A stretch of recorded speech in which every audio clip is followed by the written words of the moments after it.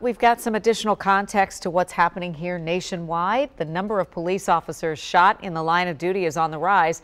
So we asked our chief investigative reporter Eric Flack to dig into this disturbing trend. Yeah, and as Flack found out, it includes a number of incidents in our area. According to data compiled by the National Fraternal Order of Police, last year 379 police officers were shot in the line of duty. That is a staggering 59% increase from 5 years earlier when 237 officers were shot. Last year's police shootings in our area included one in November when a U.S. Park police officer tried to stop someone on a drug violation in Northwest and was hit multiple times in the upper body and legs in a shootout with the suspect. The officer survived, the suspect did not. A month earlier, an MPD officer was shot during a foot chase after that officer responded to a call in Southeast about a man with a gun arguing with two women.